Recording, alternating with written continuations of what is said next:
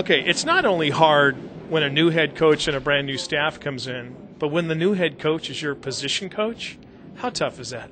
Oh, definitely. It's a challenge every day, either way. I'm just trying to learn as much as I can because I know Coach Hoke has like a plethora of knowledge and understanding of the game.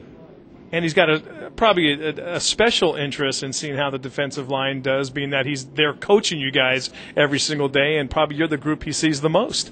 Definitely. Everything with the defense starts with the front, and so if we have a good front and we have a great coach, and he's just coaching us, making us a lot better. BJ, it was one of the areas of concern last year for this football team. How much have things improved with that defensive front group? Definitely. Coach Hoke has us working hard and, getting better, competing every day, and we just come with the ability to work every day and a mental focus. Being in shape, we know you guys are doing a lot of conditioning. We see it not only before practice, not only after practice, but right in the middle of practice. You guys will just break down and starting to start doing some sprints. What's that been like this year? That mental change as far as conditioning is concerned.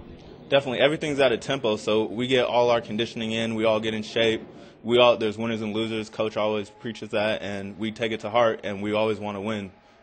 And the winners run less, so that's what we always go for. Now, you did a little running after the scrimmage on Saturday. Defense, could have performed a little bit better. As a whole, though, how do you guys think you did on the front? I think we're doing a lot better. We're always improving every day, and we're just coming with the ability and the willingness to work.